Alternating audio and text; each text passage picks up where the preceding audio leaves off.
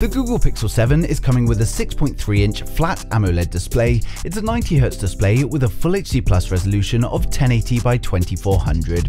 It's similar to its predecessor, but with a slight change to the camera module, giving it that little bit more of a premium look. While we do have the same 50 megapixel wide angle and 12 megapixel ultra wide camera on the rear, we do get an upgrade to an 11 megapixel selfie camera that was previously only on the Pro.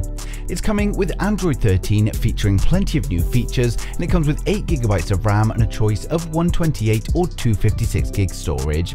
It features the new Google Tensor 2 chipset, bringing better performance and efficiency, and it's all powered by a 5000 mAh battery with support for wireless and reverse wireless charging.